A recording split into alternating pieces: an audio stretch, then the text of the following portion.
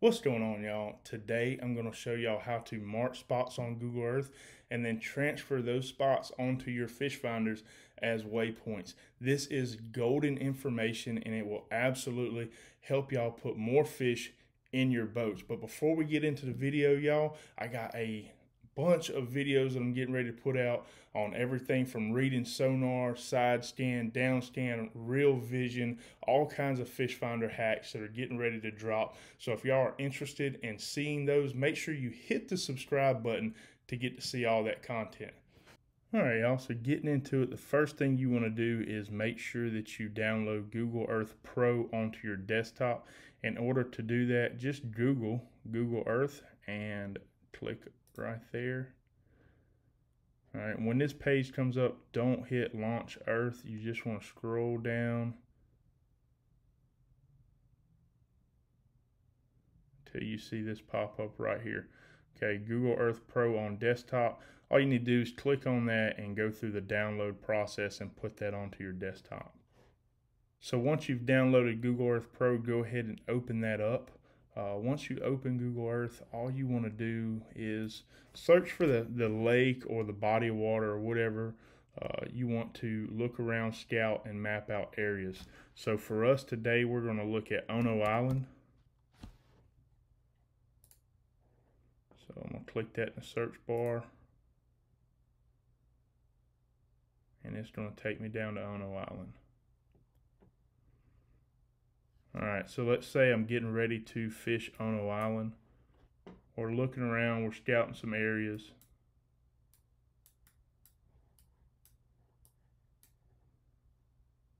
Alright, let's say I want to focus on this area right here. Okay, one of the first things I want to do is I want to create a folder off to my left listed as Ono Island. You can see I got a lot of areas already kind of set up in here. So what I want to do right there on my places, go ahead and right click and then hit add a new folder, and we're going to label that Ono Island.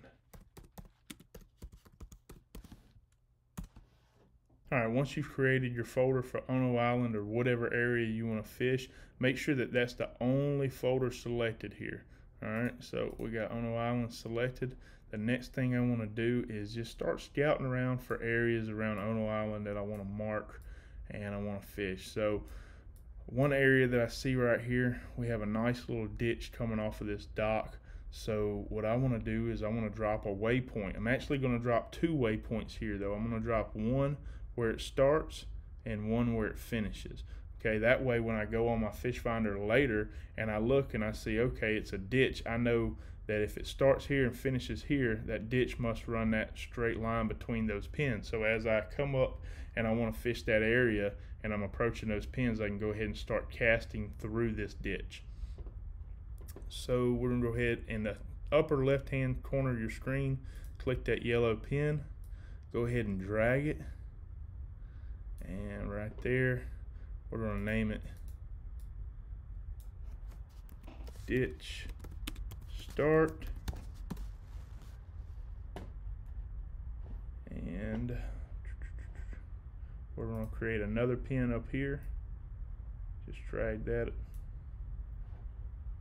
and we're going to mark that ditch finish.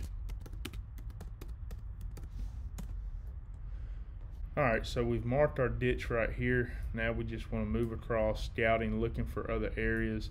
And as I'm coming through, I see a nice pocket of isolated grass right here. So let's go ahead and mark that. Drag my pen across it. And we're just going to hit on the name. Let's name it grass bed. And we'll go ahead and mark. We'll go ahead and mark this one as well.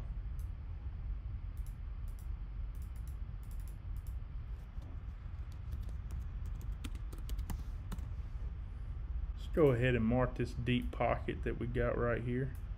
That's definitely an area we might want to hit.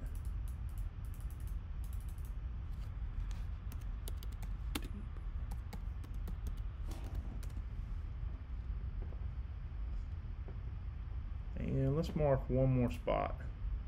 let's mark that slope right there. We got a nice flat that's coming off through here, and then it just gradually kind of slopes right here. But the thing about that is we got water that's maybe moving through here, maybe moving across here, and that looks like an excellent ambush point. So we got a couple of waypoints set. We got 2 grass beds. We got a nice ditch defined right there. There's a couple more nice ones here, but we got us a deep pocket, and then we got us a slope right there. So we have over here to the left, you'll look under Ono Island, we got all of these areas selected. All right, so now what we want to do is right click on that Ono Island folder, and we want to save place as. All right, so have it named right here, Ono Island. Now this is the important part. We want to save this file as a KML, not a KMZ. Has to be a KML, y'all. All right, so just change it to KML format, and we're going to save it to our desktop under KMLs and hit save. All right, y'all, so we are done on Google Earth. We'll go ahead and close that out. All right, so now we have our KML files, and we have to convert the KML files over to GPX. All fish finders are going to read GPX format, so we have to convert KML over to GPX. It's a real simple process. All we're going to do is go into Google and type in KML to GPX converter. It's right there. And the site that we're going to use is anycom.com. It's one of the only ones that I found that actually works consistently at converting these files, and I've never had any problems with this website.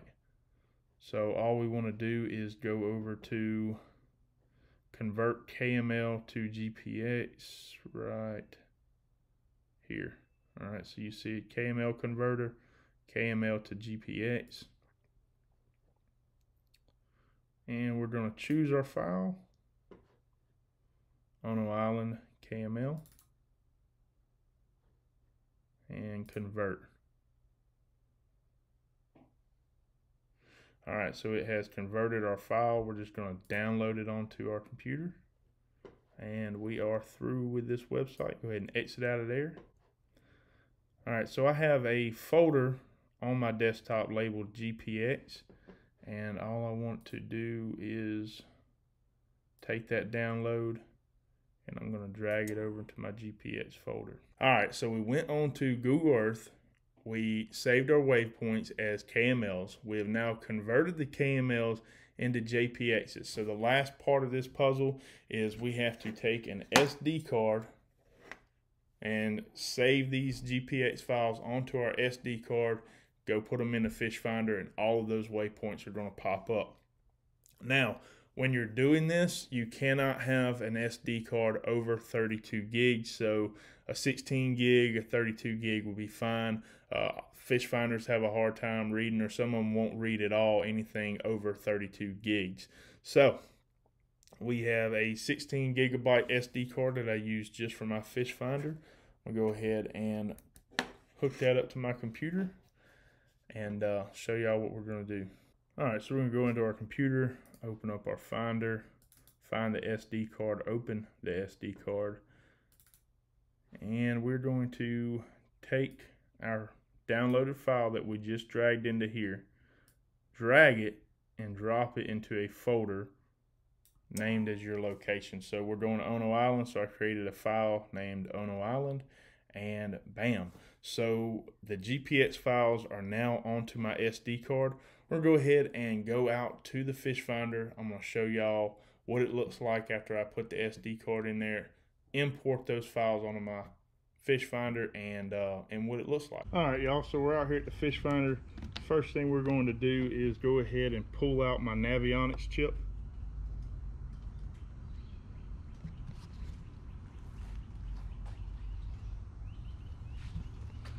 And we are going to insert the SD card where we saved our GPX files. We're going to do that making sure that our unit is powered off. Go ahead and power on your unit. All right, now not all units are the same, but just go into your settings and you should see an area that says import export waypoints. So we're going to go into our settings, and from there we're going to go all the way over where it says import export. Click on that, and all we're going to do is import from card. So it's read my SD card. We're going to scroll down where it says Ono Island. That's right. So we got the GPX that just pulled up right there. We're just going to click OK. And boom, import is complete. So let's go ahead and see what that looks like. I'll go into the chart right there.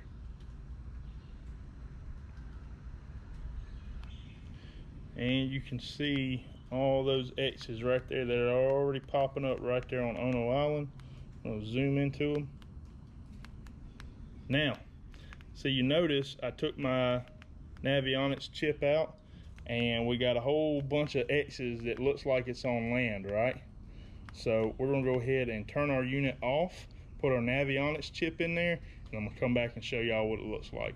All right, so we power our unit back up with Navionics. Go ahead and zoom into it.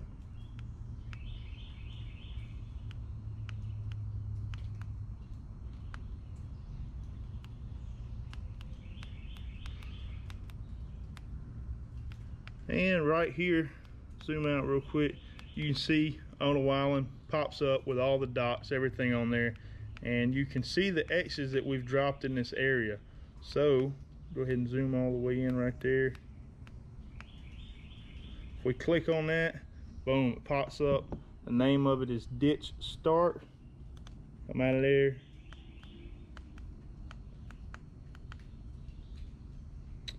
And click on that one. Boom, Ditch Finish. And so now we have all these waypoints that we found on Google Earth that we otherwise wouldn't even know that they were there unless you fished this area several times and marked them while you were there. So now we got a little bit of grassy areas over here that have popped up on our fish finder that we have marked from Google Earth. We got some ditches, we got some slopes, some transitions, and y'all, you can go onto your fish finder, or you can go onto Google Earth and mark all kinds of things and label it and go through. And you know, this is an excellent tool for fishing new areas you've never been before, and then having those areas that you find on Google Earth readily available on your fish finder. You can set your waypoints and go straight to those areas, and just get to fishing oyster beds, grass beds, deeper pockets, things like that. Y'all, appreciate y'all tuning in. If this video was helpful, hit that like button, comment with any questions, subscribe if you haven't already. We'll see y'all next time.